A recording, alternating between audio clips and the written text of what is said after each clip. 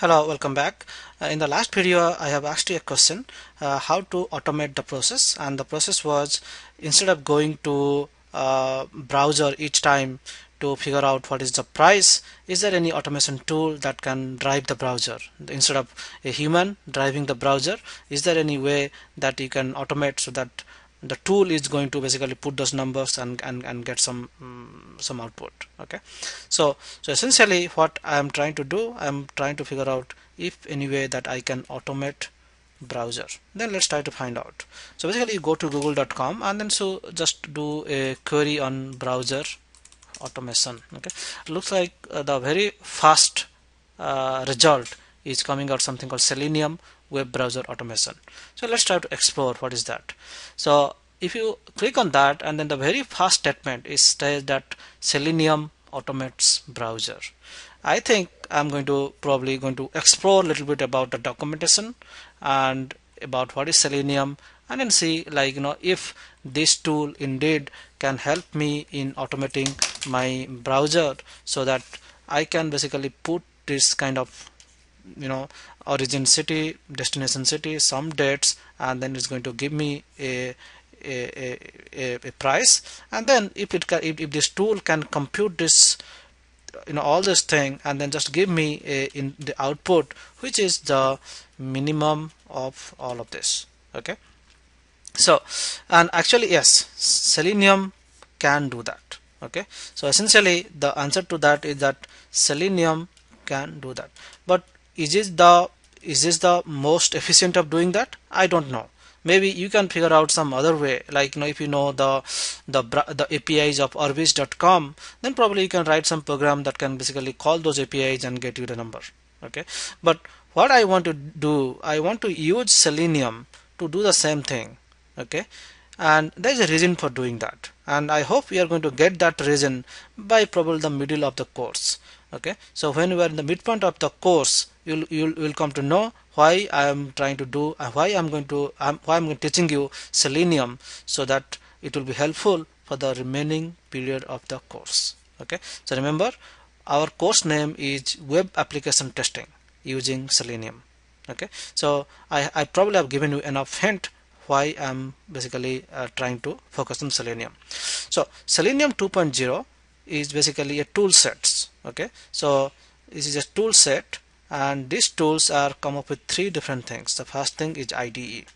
IDE is called Integrated Development Environment, and this IDE is basically some kind of easy to use tool for rapid prototype, and the IDE supports record and replay. That means in the recording page, I will teach the tool what to click, where to click, and what data to give, and the tool is going to remember that, and whenever I'm going to do the replay, then the tool is going to do exactly the same steps whatever I taught in the recording phase, and that is called record and replay. But the bad thing about this IDE is that it just only work on Firefox browser. Okay, that means if for whatever reason you cannot install Firefox on your computer, then you cannot use this IDE. And also this IDE cannot do all sort of things that I intend to do. Okay, and I will basically show you the bottlenecks of IDE. Selenium also provides you another sets of tool that is called WebDriver and Selenium Remote Control Server. So what is WebDriver and Remote Control Server? They are basically a additional tool set with IDE that comes as a part of Selenium 2.0 tool sets. Okay, that will help you to do something that cannot be done in IDE. So essentially this set of tools provides you awesome features. Okay, I just put this bullet point here because I can't really explain you what awesome features is provide you, but during the course I will tell you what IDE cannot do and how WebDriver is going to help you in achieving those things, and then you realize the power of WebDriver or Remote Control Server. Okay, and also this is given to an API driven. It gives you a sets of APIs or application programming interfaces so that you can write a Java program or a PHP program or a Perl program or a Python program. Okay, and then you call those APIs, and that API is going to give you those awesome features. So, and also it can support along with Firefox browser. It can support on Internet Explorer, it can support on Chrome browser, it can also support Safari browser. Okay, so basically more browser support. Okay, and one thing that I want to mention you, that both WebDriver and remote control server solves the same problem.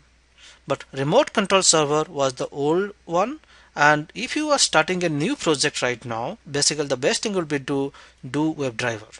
And this web remote control server is in maintenance mode, and if you find out some issues, then probably they will not going to solve your problem.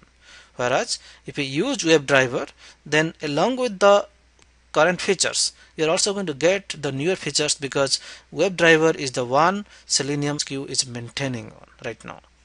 Okay, and the third thing that Selenium gives you is Selenium Grid, and Grid is going to help you to run test in a parallel way. Okay, so if you want to run multiple tests in a parallel manner, then the Grid is going to help you.